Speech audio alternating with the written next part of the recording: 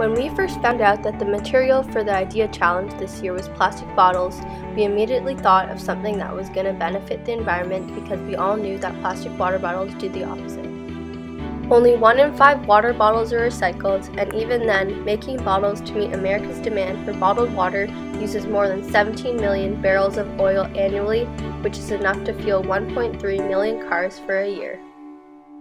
With all of this being a big problem, we created the water bottle greenhouse. First, we got wood to build the frame.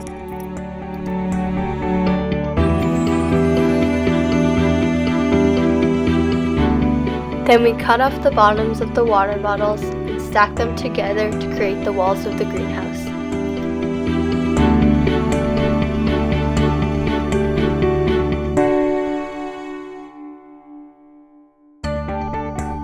When we had all our stacked water bottles, we tied a nail to some string and threaded it through the water bottles.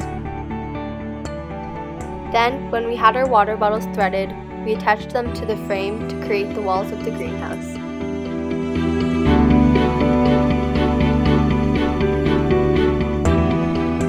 We then repeated this process until all the sides of the frame were covered with the water bottles.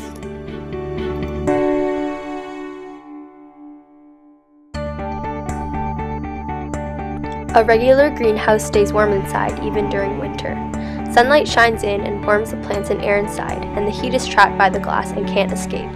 Similar to this, the water bottles will allow for sun to shine in while trapping the heat, creating an effective environment for plants to live inside. Our product would retail for $25 and would be useful in cold and rainy places such as Seattle because greenhouses are useful to grow plants year-round.